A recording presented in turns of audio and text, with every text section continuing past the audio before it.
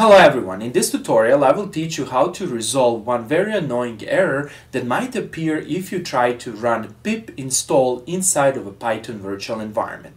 So here is the error.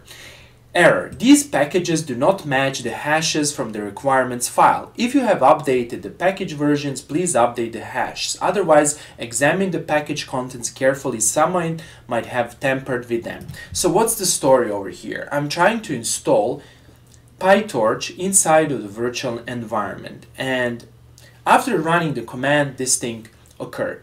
Now I'm often creating and erasing Python virtual environments, and since I tried to install PyTorch many times, next time when I try to install PyTorch by using pip install, the files will not be downloaded from the remote repository. Instead they will be used from the local disk. Namely, pip command often store a cache, that is, it already stores some files on your disk, and this might create an issue.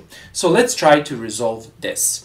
To resolve this, you actually need to run this command inside the Python virtual environment. This command will actually purge or clean the cache. So next time you try to download something or install a package by using pip install, as you can see over here, the files will be automatically downloaded from the remote repository. Okay, so after running python pip cache purge, I will run again this command and let's see will the problem still appear.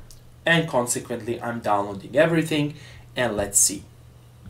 And as you can see over here, I was able to successfully install this library and all the packages. Another strategy for solving this problem is to type this pip install no cache directory and then the name of the package, for example numpy or pytorch or whatever you want to do. In this way you can also enforce pip not to use the cached files. And that's it. Okay, that's all for today, and thanks for watching, and don't forget to press like and subscribe, and see you in the next video tutorial.